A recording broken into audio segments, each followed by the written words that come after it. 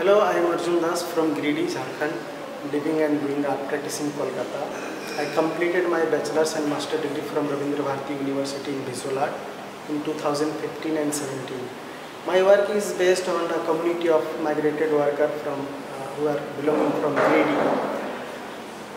I try to reflect in my artwork their stories, their association, and their livelihoods through object. So, in this residency program, I am very excited to be part of this, and because of lots of artists is visiting studio and experience something new. So thank you Emami Art for giving me this opportunity. Thank you.